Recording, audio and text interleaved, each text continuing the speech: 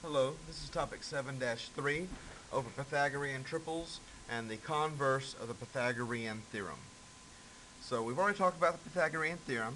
Just to review, it is a squared plus b squared equals c squared. And so we can always if we have a right triangle, we can always find that third side using Pythagorean theorem. However, sometimes we have what are called Pythagorean triples. That's when a, b, and c are all integers. And we can determine if they're a Pythagorean triple by seeing if it works. So the question, is this a Pythagorean triple? Well, this would be a, b, and c. So let's try 3 squared plus 4 squared, and then we'll try 5 squared. Well, 3 squared plus 4 squared is 25. And 5 squared is also 25. Those match, and so, yes, it is in fact a Pythagorean triple. So 3, 4, 5 is one of our Pythagorean triples. I'm going to go ahead and mark that one down here. 3, 4, and 5. Here are some other ones. 5, 12, and 13. 8, 15, and 17. And then 7, 24, and 25. We can also have multiples of these. So I can have 6, 8, and 10 would be a Pythagorean triple. 10, 24, and 26 would be a Pythagorean triple. These are what we would call prime triples, means they're at the very bottom. Just one of a handful of prime triples when everything is below 100. If you're good at remembering Pythagorean triples, that's awesome. It can help speed you along when trying to find that third side of right triangles. Now, that's Pythagorean triples. Really not a whole lot to talk about. But let's go ahead and talk about the converse. Or actually not even the converse of Pythagorean triples. Let's just recall the basics of a triangle. Now, I can only make a triangle if the two smaller sides are larger than the third. So a plus b must be greater than c. So let's see. Well, 4 plus 5 equals 9. So that would be a yes. 4 plus 5 equals 9. That would be a no. 4 plus 5 equals 9. That would be a no. 9 is greater than 6, so that's why that one checks out. 9 and 9 are equal, that's why that one does not check out. And 9 is less than 10, so it also doesn't check out. Now, we can only be a triangle if the two smaller ones are greater.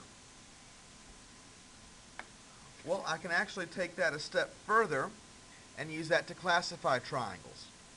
So, given the sides, we can very easily classify it as scalene, isosceles, or equilateral. But what I want you to know is that we can also go ahead and classify them by angles if we know the sides. And that's based on the converse of the Pythagorean theorem. Now, we know that a right triangle is formed when c squared equals a squared plus b squared. We get an acute triangle if c squared is less than a squared plus b squared, and obtuse if c squared is greater than a squared plus b squared. Let's go ahead and put this into practice. First off, we want to see if this is a triangle. So 5 plus 4 is 9. I'm looking at that 12. No, this is not even a triangle. Moving on. Well, 6 plus 8 is 14. Yes. And so I need to try 7 squared is related how to 6 squared plus 8 squared. Oh no, that's 49. And if I do 6 squared plus 8 squared, I get 100. Well, 49 is obviously less than 100. So I look at my rule and I get acute.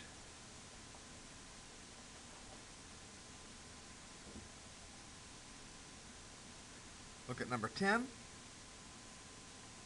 Well, 1 plus 3 is 4, and the square root of 10 is approximately 3.16. 4 is bigger, so yes, this is a triangle. Now we need to classify it.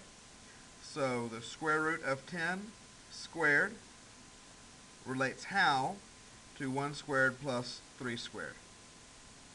Well, that's 10. And 1 plus 9 is 10. Well, they equal, and so this is a right triangle.